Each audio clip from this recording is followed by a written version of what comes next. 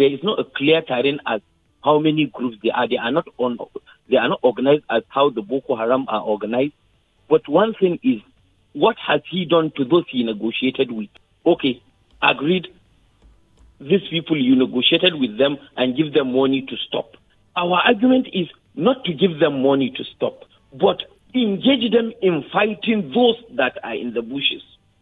Masari called people to pick up arms and defend themselves. That's right. So why did he not engage those people that are now have been trained on how to fight and know the terrain better than the villagers, because they live there. They are in. It's like, I am a criminal.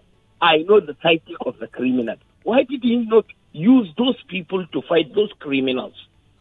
He said, okay, we are all humans and we can all die, and that we have to learn to defend ourselves, not rely on security issues. That's even complicating the issues more.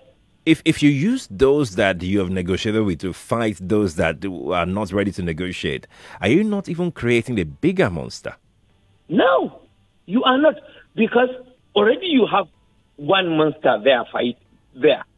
These are repented monsters, like now the cleanest one. You are not going to fight, allow them in, only them. There are securities that you have been paying. Put them together. They should guide the security operatives into the bushes. You should not just be waiting, like sitting in the cities and waiting for them to attack. And then, like, hit you. You should mix them there, where these people know their bases, know their houses. In fact, they can name some.